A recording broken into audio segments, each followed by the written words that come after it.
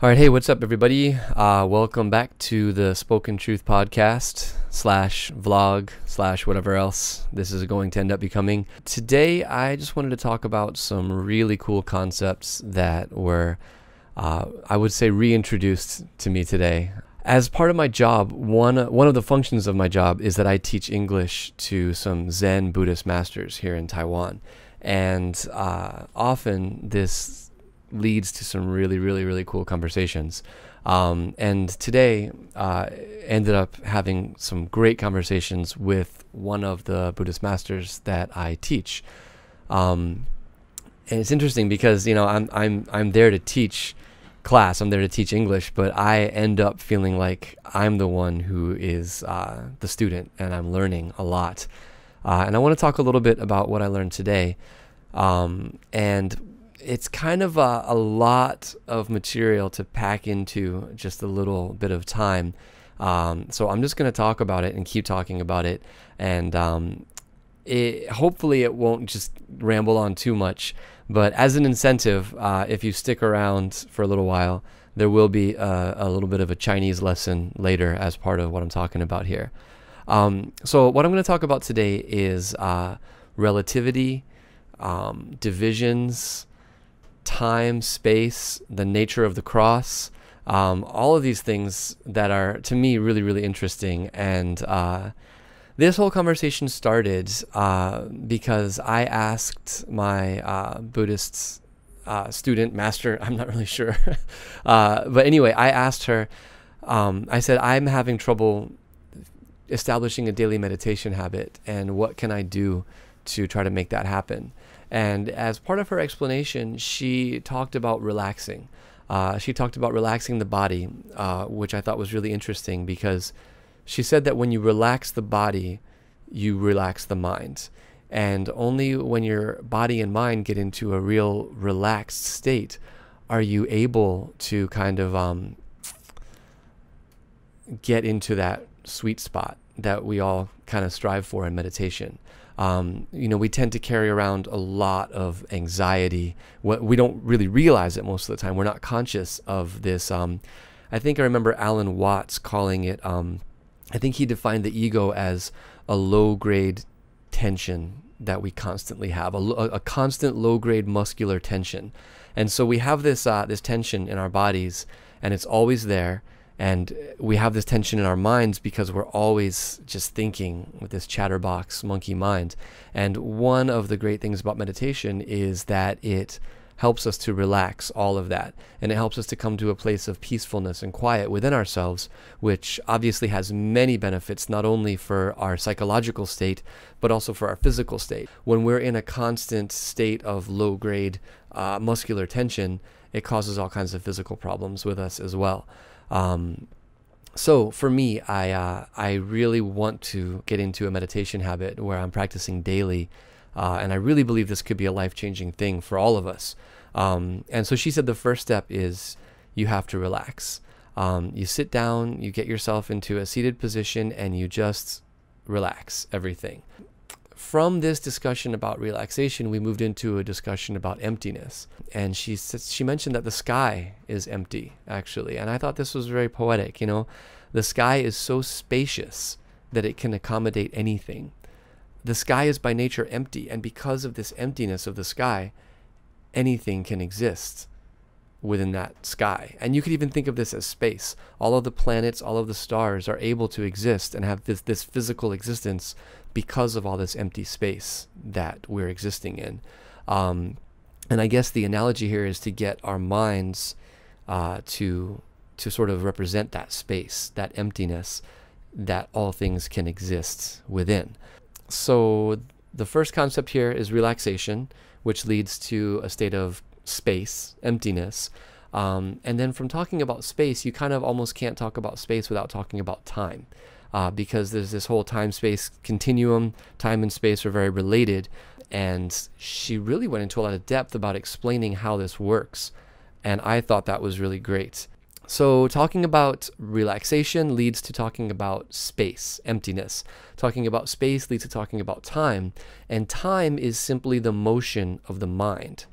So because the mind is in motion, we have the appearance of time. We have, well, I wouldn't say the appearance of time. We have appearance and disappearance of things, of thoughts, of objects, of anything. Because time is the result of the mind making distinctions.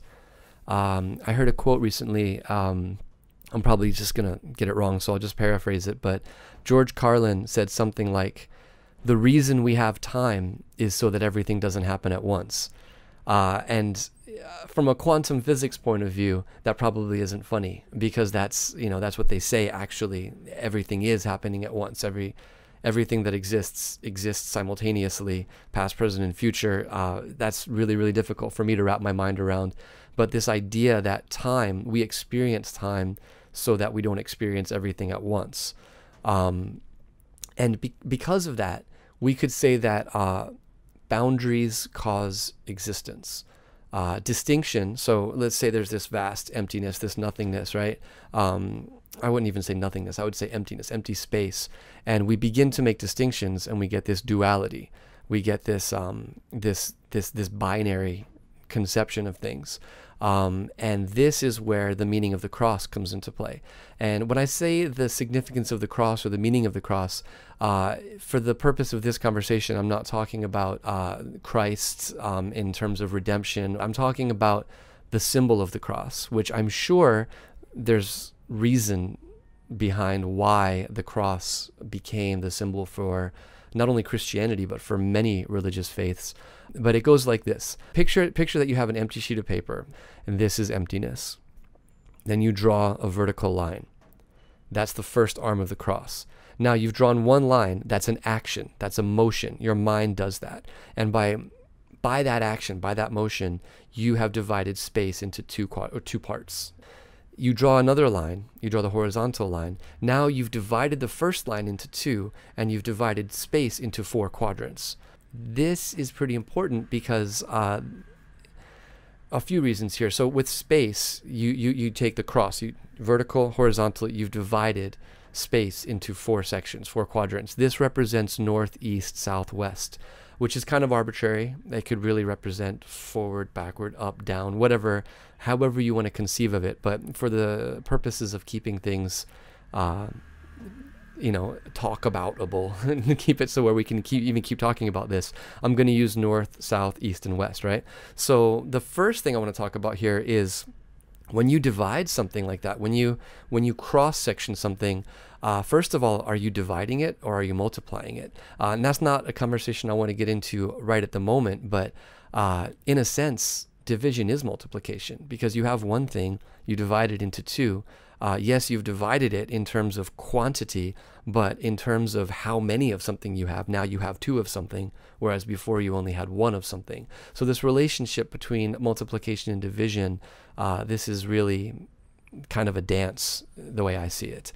So you have the crossing of 2 lines.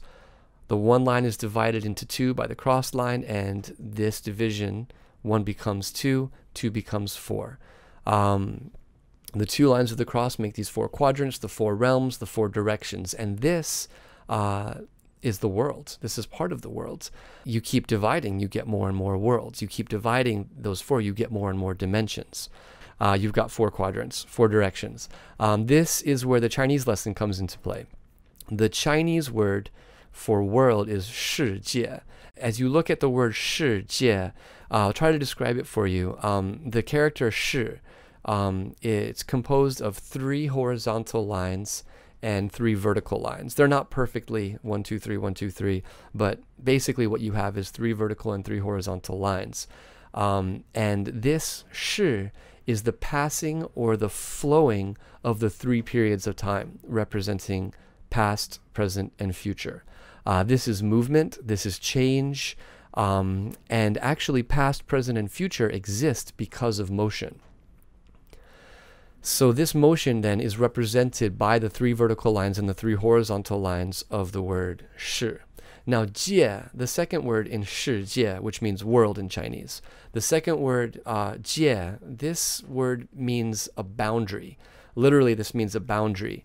By extension, we can say that this boundary, Well, this boundary is the reason we can have the quadrants. Each line is, you can consider that line a boundary. You know, you put one line, you've divided it into 2 spaces. You put another line, you divide it into 4 spaces. This is the boundary without which you can't even have those 4 quadrants or those 4 directions, right? So by extension, this boundary can also mean division or factor or cause. So basically, in this sense, boundaries create things.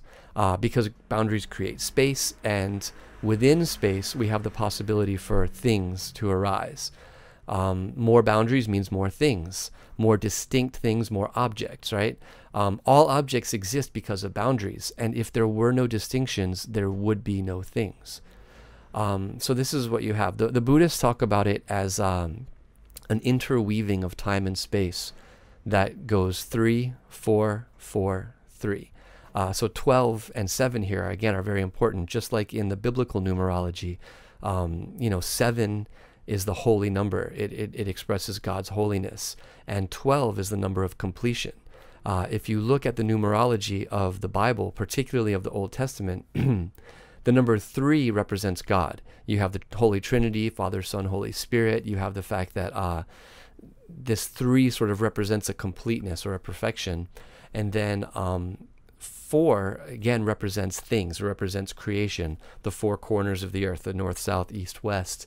In the book of Revelation, you have the 4 beasts, right, on the face of this like angel or whatever.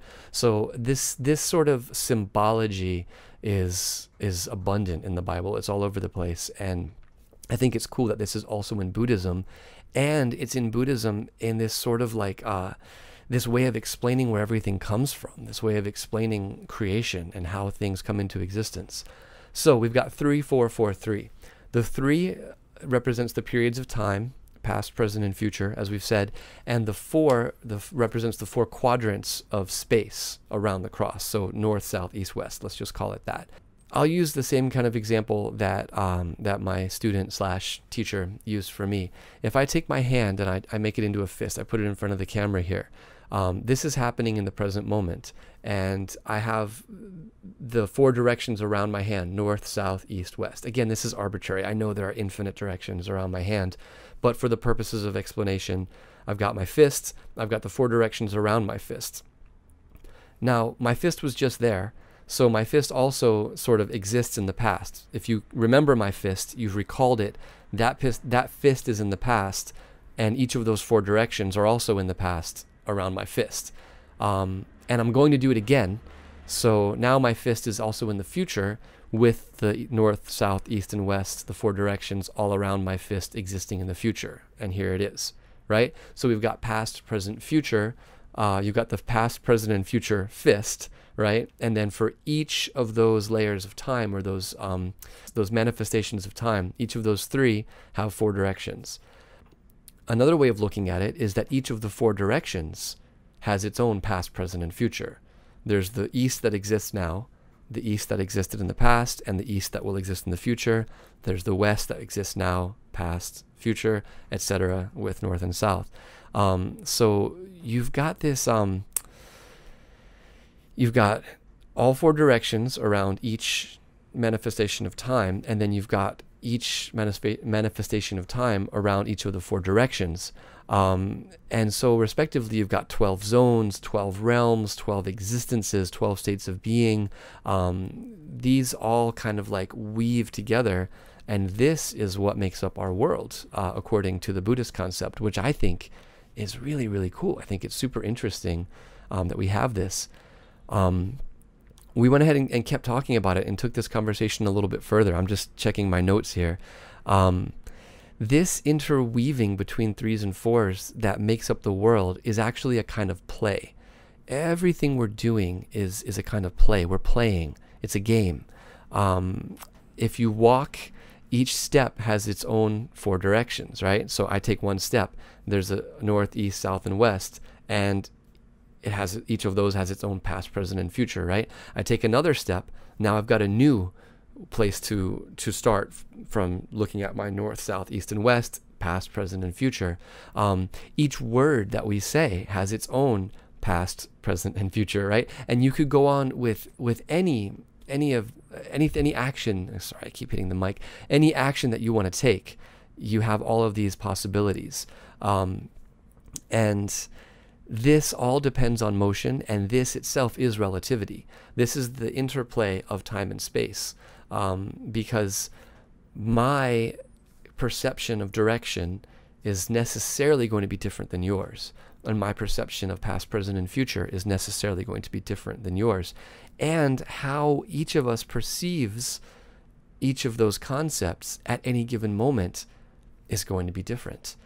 Because we're always in a constant state of flux, a constant state of flow, and everything is changing all the time. And so our perception is included in that change. And so we always, at every moment, we're perceiving things a little bit differently. And this is a part of relativity. Kind of neat to play with the words here a little bit too, right? Because each of us has our own definition of time and space, and each of us has our own vision. And this vision depends on division. So the vision depends on division. Without division, there would be nothing to see, and we couldn't see anything. You have to have the division of light and dark to even be able to see anything, right? You have to have the division of one thing versus another thing in order to be able to call anything anything, or to perceive anything as anything. The distinction between you and me. You even have to have this distinction of is versus is not. This in Chinese, in Lao Tzu, he always talks about wu and yo, right? Isn't and is. Without isn't, is isn't. Like without empty space, without this concept of emptiness or nothingness, the concept of isness or being really doesn't mean anything. Because just as the darkness delineates the borders of the light, it's like chapter 2 of the Tao, right? All can see beauty and all call it so. From this their naming ugliness flows. All can see goodness and call it the same. This same recognition gives badness its name. Having and lacking produce one another. Easy and hard completing each other. I can't remember the rest. Upwardness, downwardness, tallness, shortness. All of these concepts, these opposites, they complete, perfect, and define each other. So I'm sorry. So then you have the vision, which is division. And actually all of this is illusion. According to Buddhists, all of this is illusion and all of this is delusion. So you've got vision, illusion, division, delusion. There's a lot of cool wordplay. And if any of you rappers out there want to play with that, take it, do it, roll with it. So we talk about a game. We talk about a game being something that you play. And if everything is an illusion, or everything is a delusion, then actually everything is a game. One interesting thing about game is that it can be a noun or a verb. Well, I guess it's a noun either way, right? You play a game. It's something that you play, something that you do, right? But game also means something that you hunt, an animal that you hunt for food, for sport, whatever. And so it's very interesting that you have this idea of desire, of wanting something, of having a specific target in a game. We're all playing the game. We're all trying to get something.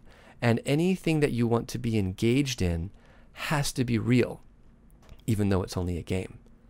In a game, you still have winning and losing, right? It has to be real in order for it to mean anything, in order for it to even be interesting at all. If there's no stakes, the game doesn't matter, right? So this is why it's always funny when people say, oh, don't worry, it's only a game. If it's only a game, then what's the point in playing, right? There was a story that she told me today about a kid and his grandfather who went to a basketball game together. And the kid was really into the game. He's watching. He's like, yeah, get it, go, go, go, right?